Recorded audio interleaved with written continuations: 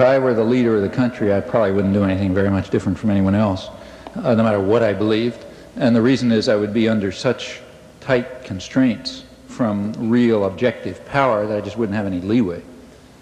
There's good reasons for it. But so let me, instead of going into that, I go into that if you like, but instead of doing that, let me answer your first question. Let me take your other way of formulating it. What do I think we ought to do?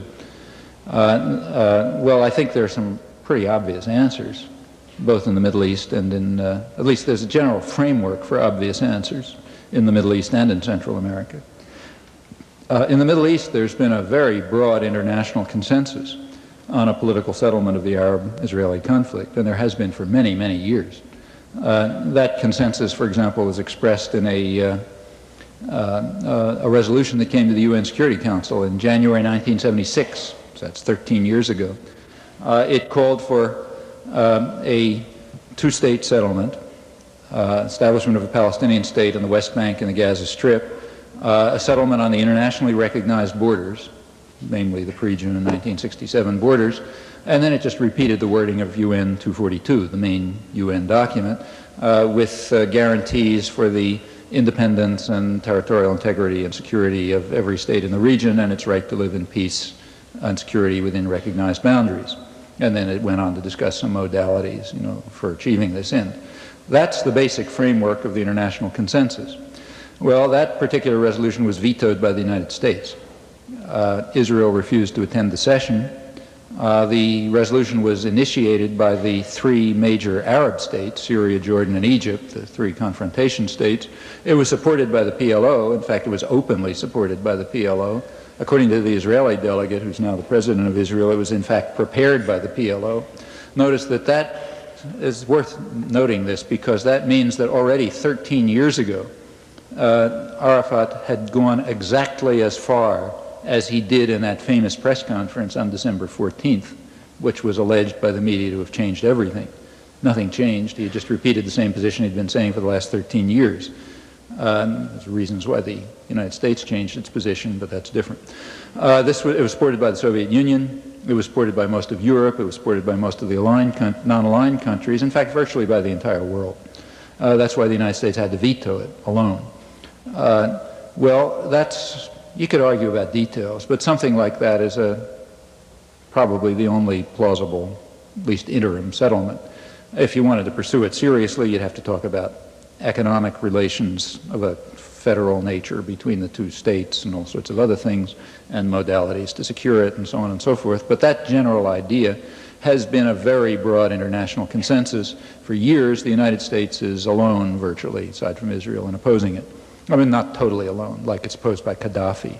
There are rejectionists, aside from the United States. There's marginal groups around the world, like Khomeini, you know, the Afghan rebels. I mean, there's a few other groups that oppose it. But primarily, it's posed by the United States. That's why it doesn't get anywhere. Now, that has disappeared from history on the assumptions of the propaganda model. That's not part of the peace process. Why? Because the United States was opposed to it. And it's a logical impossibility that the United States should be opposed to the peace process. So therefore, that's gone from history. When the New York Times, or any scholarly monograph for that matter, reviews the peace process, they don't include this, because this is not part of the peace process. Well, that's only one example. There are many others. And I think that's a general framework for settlement. As far as Central America is concerned, I think it's pretty obvious what ought to happen, generally speaking. I mean, the United States has carried out major crimes in Central America, really major crimes. First of all, our whole history. Look, Central America is one of the most miserable areas of the world, and it's an area where U.S. influence has been enormous for a century. Well, at once that tells you something, you know. I mean, you don't have to think very hard to figure out what that means. And it's for reasons. There are reasons for it. You look into the details, you can find out reasons for it. Even the so-called constructive programs were actually lethal, like take the Alliance for Progress. You know, a lot of what happened in Central America is just because we imposed dictators and gangsters and terrorists and so on if they ever try to get independent, as in Guatemala. But every once in a while there's something called a constructive program. The Alliance for Progress is the famous case. Well, you know, the Alliance for Progress was like a plague, probably the worst plague that hit Central America until the Reagan administration. That's killers in a category by themselves. The Alliance for Progress, first of all, was a completely cynical operation. I mean, the Alliance for Progress was not instituted by the Kennedy administration because they suddenly discovered that there are poor people in Central America. And they knew that all along. It was initiated because they were afraid that the poor people in Central America were going to follow the Cuban model. Now that means it began as a purely cynical operation, okay, and that showed. The Alliance for Progress was designed to impose on Latin America altogether, in fact, an agro-export model. They're supposed to shift production from subsistence crops to export for the benefit of U.S. agribusiness and the American market. Well, that has consequences. For example, it means that farmers in Central America are expected not to produce rice and beans for them, people locally to eat, but asparagus and broccoli and flowers for yuppie markets in the United States. Well, for one thing, that means they're not going to have anything to eat, so they got to import food, which they import from us at high costs, which is good for American agriculture, subsidized usually by the American taxpayer, now subsidized by them.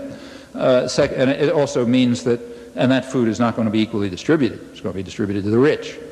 Furthermore, the production is going to be by the rich because it takes capital inputs to produce the fancy fruits for the American market.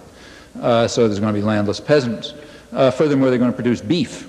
In fact, every Central American country, beef production moved up rapidly under the Alliance for Progress, while beef consumption reduced.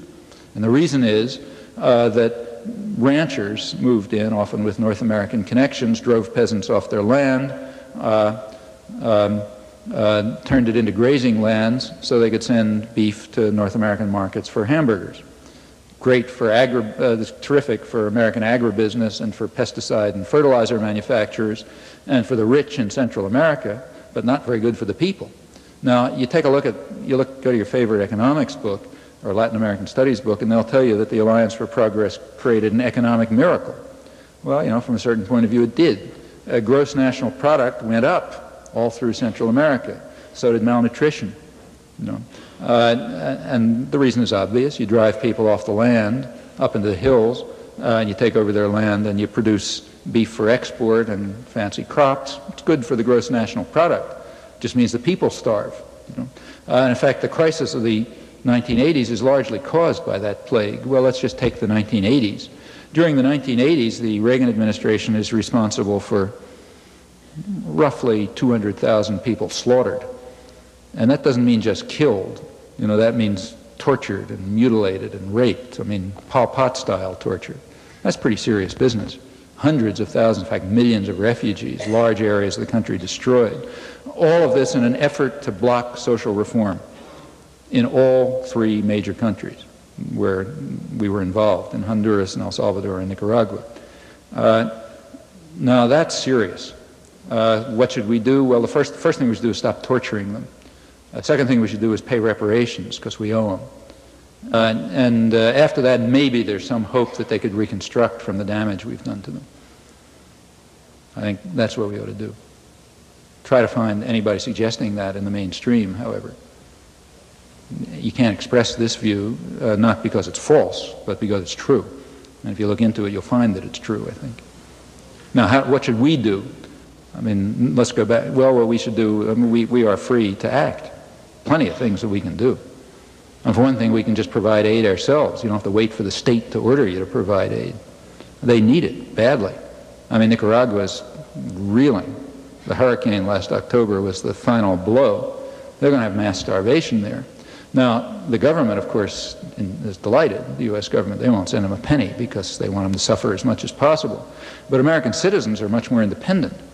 And in fact, they've raised a lot of money. For example, there's one small Jesuit center in North Carolina or Virginia or somewhere, the Quest for Peace, it's called, the Quixote Center. I think they may have 3 staff members or something. They've raised millions of dollars from people in the United States who are able to think for themselves, who aren't just slaves of power.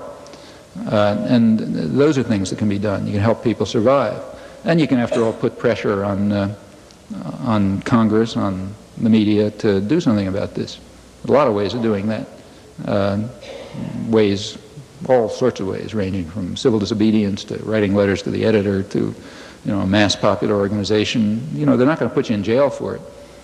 in that sense, a very free country, which means if you don't do it, you have a lot more responsibility than if you don't do it in a place where you are afraid that you're going to be repressed. So there's no shortage of things to do. It's just a matter of willingness to do them. And the willingness to do them begins with a willingness to recognize reality. That's the hardest part. I think once you recognize reality, you won't have any more questions about what to do, because it's too obvious. So the first thing to do is to recognize the reality. That takes a little work. But once you recognize it, I think it's obvious what to do.